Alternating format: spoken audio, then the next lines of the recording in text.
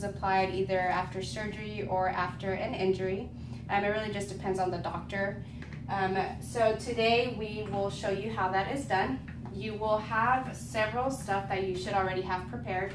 First, you want to have your stockinette, which is this one right here. You want to have your cast padding, and then you're going to finish off with fiberglass. You will need some water to apply the fiberglass, and you will have the patient. There is several ways to have a patient. Today I'm going to have the patient kind of scooting a little bit forward off the chair, and I want to get her foot at a 90-degree angle. It usually will cause some pain for the patient. However, you want to make sure that you are at a 90. First, we're going to go ahead and put the stockinette on the patient.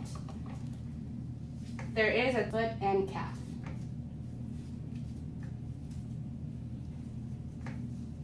Now, you will feel for the tibia and fibula on the top part, usually below their knee. That's typically where a little bit lower, about 2 fingers, is where you'll stop your padding.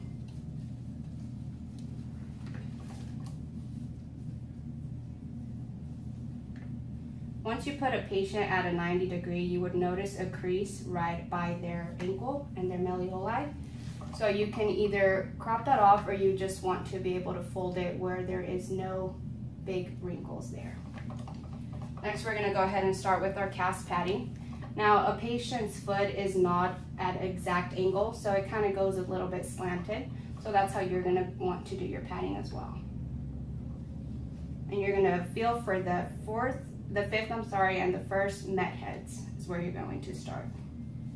You'll do 3 rolls of cast padding. Now you're going to do 3 layers towards the front, and then you'll work your way up at a 50-50.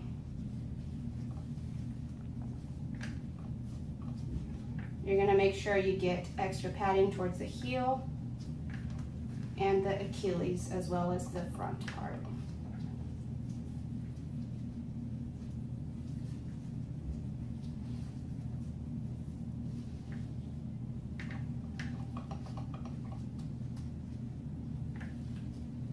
All right, now this patient will have a rollabout. Basically, it's a knee scooter. So I'm going to have a little bumper for the patient to have a little bit of more comfort and to avoid the cast rubbing against her shin.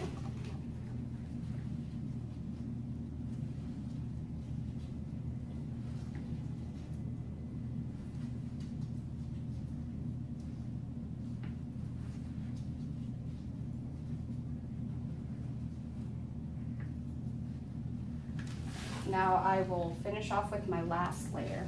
You're always going to want to make sure you keep that patient at a 90-degree angle.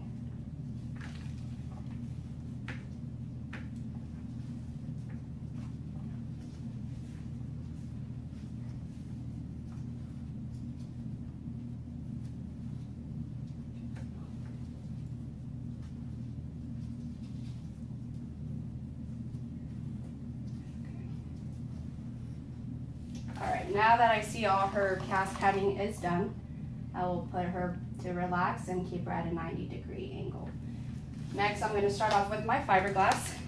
Typically, you would use a white roll and then you would pick a color. Today, we're going to do navy blue for the patient. So this is what your roll would usually look like. This will work. It'll start conforming and it'll start getting warmer as you wet the fiberglass. Now keep in mind, the warmer the water, the faster it heats up.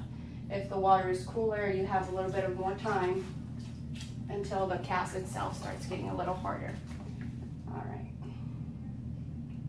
Always keep an eye on that angle.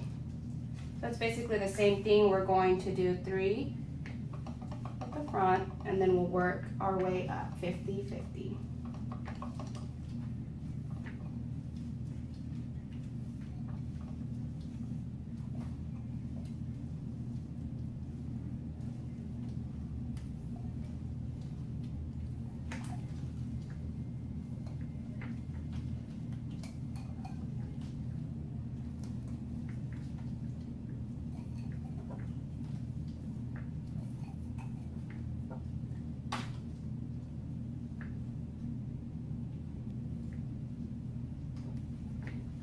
Now the first part that you do, this is the part of the cast that's usually going to get a little bit harder first before you put on your color.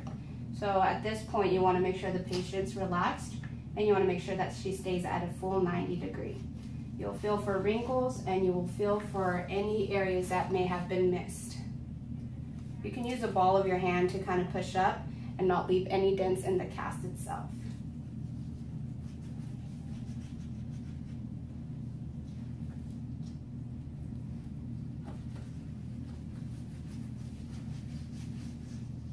Okay, at this point, you will go ahead and fold the stockinette.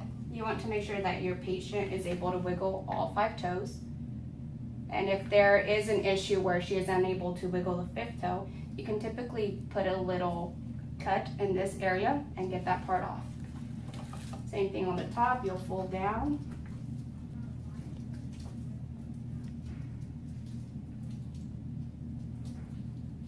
And now you will apply your color.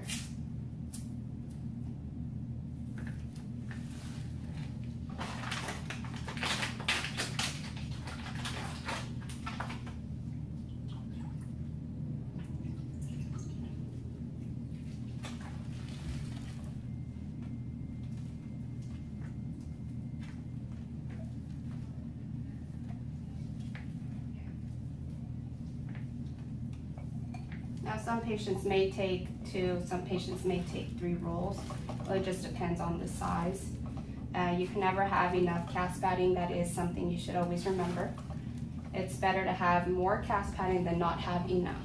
When you take off a cast, it typically will burn a patient if there is not enough padding and if there is no proper use of a cast saw.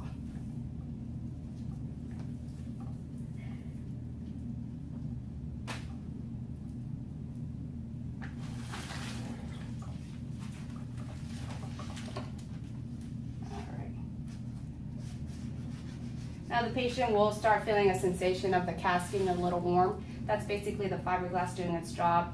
Once it starts getting warm, it starts to harden as it goes. Feel that?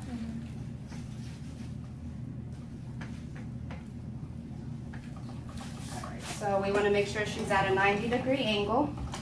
From the looks of it, it sure does look like it. Okay. All right, now we'll just finish off with our last roll of fiberglass.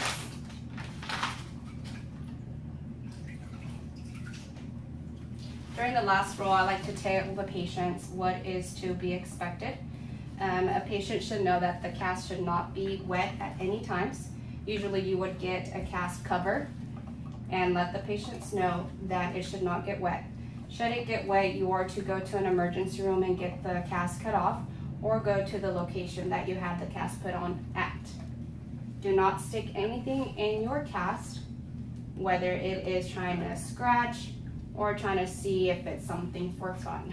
Definitely do not do that. Should they have a skin issue, you want to let them know that there is a way of getting your cream inside, but check with your physician before getting a cast.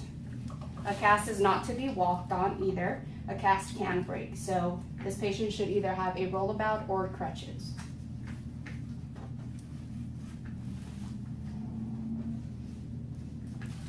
All right, so at this point, the patient's cast will start to dry up. Usually takes about 3 to 5 minutes. After that, we can either wheel the patient out or have them use crutches or a rollabout. All right, make sure she's at a 90, feels good, enough padding, and at this point, the patient is good to go.